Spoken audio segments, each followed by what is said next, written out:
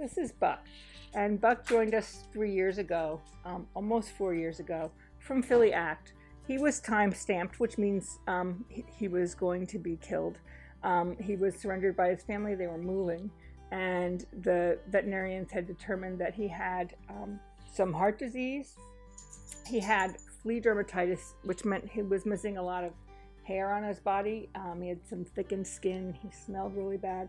He had dental disease. Again, he just smelled really bad. And he had some cancer. So went to get him, and on the way home, he had 2 little fading spells from his heart issues. During his time with us, it's unusual for me to hold a dog and say, hey, they've been with us almost 4 years. He's had so many trials and tribulations, and he has bounced back from the most dire of situations. So dire that it has made me question what I know.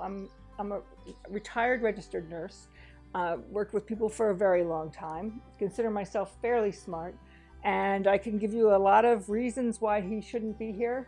And I'm so grateful that he's sitting here in my arms, that I've kind of learned that as long as they're comfortable, as long as I'm able to get food into them, or as long as they're not short of breath or in pain that we can't control, that we keep going, we keep pushing, and are open to new tomorrows.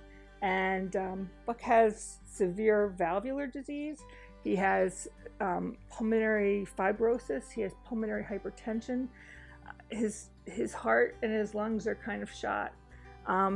He had cancer that was fixed by just neutering him. He had bad dental disease, which slowed his heart disease. He is blind and deaf. For all the things that I've just named, I can tell you that he rides with me everywhere in the car. He knows where I am in the house. Sometimes he'll run right past me and then turn around and find me. But he has an excellent quality of life for all that's going on with him. And we have a tremendous amount of fun and adventure with each other. And it's never too late. They're never too old. They're never too broken. There's always a chance, and there's always opportunity for things to go well, for there to be a bright tomorrow. And